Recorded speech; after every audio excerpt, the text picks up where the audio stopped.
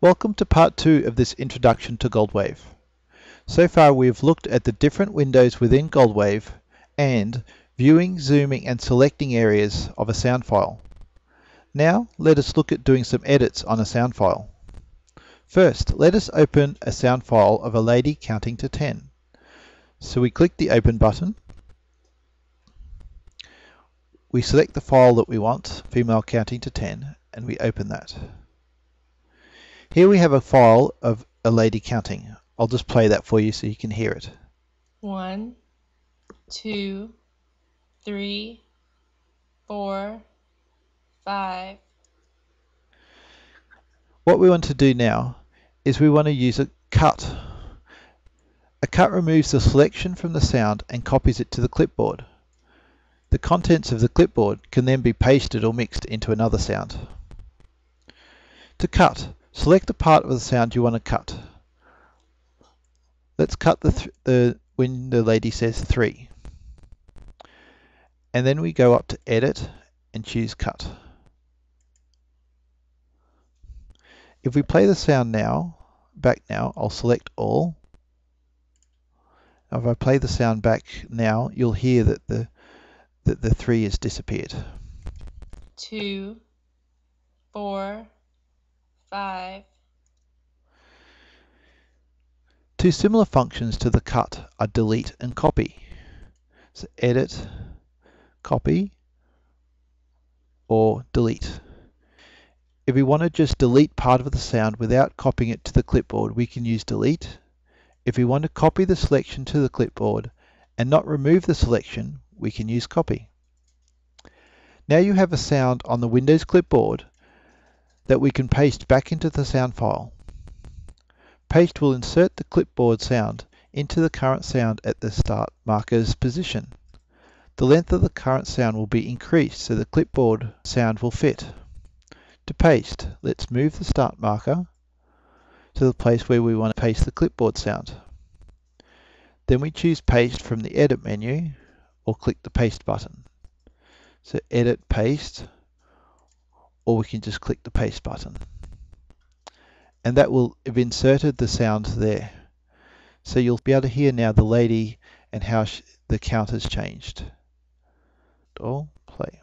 5, 3, 6.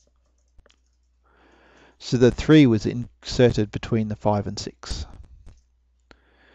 Paste at edit function is also handy to paste the clipboard at the beginning or end of the current sound. This is great for adding an intro to our sound clip. So you can go Edit, Paste at Beginning, End, or the Finish marker. We'll just click Paste Beginning. This will have pasted the 3 at the beginning of our sound. 3, 1, 2. In addition to pasting into the current sound, we can paste into a new sound using Paste New. So if we just want to copy part of a sound file, paste it into a new file. So Edit, Paste New. And that's created a new untitled sound just with the lady speaking the number 3. 3. Then we can go about saving just that file or editing it further. I'll close that. Undo is also a well-used function that you'll use many times when editing. Undo reverses the most recent change made to a sound. A copy of the original sound is kept in temporary storage, and we use the menu Options Storage to configure storage and undo levels. Options Storage. We have 15 undo levels at the moment, and my temporary storage is in the D drive. It's good to make sure you have plenty of space in this temporary folder, and you can change the undo levels to whatever you need. 15 is the default, and I'll leave that. We also, if we undo our previous edit, we can also redo that up to 15 steps as well.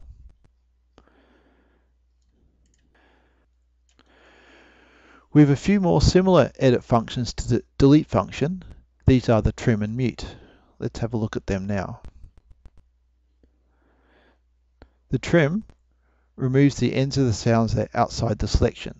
So if we make a selection of the number 3, which will be the 3 sound of the lady speaking, we can then do edit trim, and that will trim everything else outside. We can also use the mute edit function that simply replaces the selection with silence. So if I take the 3, I can go edit mute, and that will just silence the 3 out and not cut it. You now have all the basic editing commands to copy, cut, paste and delete parts of your sound. There are a few more advanced editing functions that will help you with mixing, fading, replacing and overwriting your sound with what is on the clipboard. You would generally not use these for basic audio editing. So the mix, crossfade, overwrite, replace. Occasionally we might want to look at only one channel. If only one channel is selected, some editing functions may give you results that you might not be expecting. We'll look at a few examples here so you get some more experience with how to select and edit just one channel. If only one channel is selected in a stereo sound, we will cut that channel, then only that channel is removed. Let's select the right channel. Then if we cut that channel, edit, cut. You'll see that the 10 does not line up anymore. What has happened is this channel in the cut has been trimmed back, and this will go 1, 2, 4, where the left channel will go 1, 2, 3, 4. Back to the beginning. Delete will behave much like the cut, and the selected channel is shortened. Let's try delete. So make a selection, edit, channel, right channel only. If we delete that, edit, delete. Again, it will cut one channel and shorten it, and the other channel will remain the same. So the left and right after the edit will no longer sync. If we just want to reduce the right channel here to nothing, but leave both left and right channels sync, we should use mute, like that, and the left and right channel stay in sync.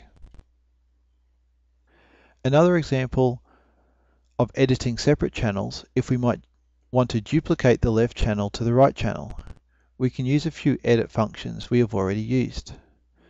So if we want to select the left channel and select all the sound, so edit, left channel, edit, select all,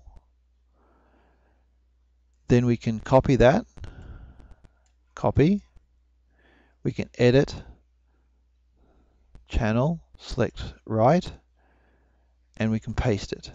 And that will paste the left on top of the right, so both left and right are exactly the same.